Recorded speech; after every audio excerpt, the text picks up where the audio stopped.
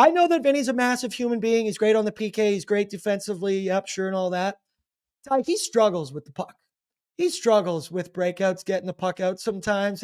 Sometimes he just looks like an older guy or a bigger guy who's kind of struggling with it there. What have you thought of him so far playing with Darnell? I think it's fine. Like, again, he struggles. It's good enough. Yeah, it's good enough for me. Again, would I have loved a big right shot D-man addition at the deadline? Yes, but I just don't think that trade was out there. So they're going to be rolling with these 6 D-men. I'm okay with them rolling, with Desharnais and Nurse for a little bit longer, but I will also add, and just, again, reading some scouting reports, looking into some of the numbers, I think there is a chance that Troy Stecher is a lot better than some people think he is. And I think he might actually be an improvement on a guy like Desharnais, especially next to Darnell Nurse. So you never know which trade deadline deals are going to end up being significant.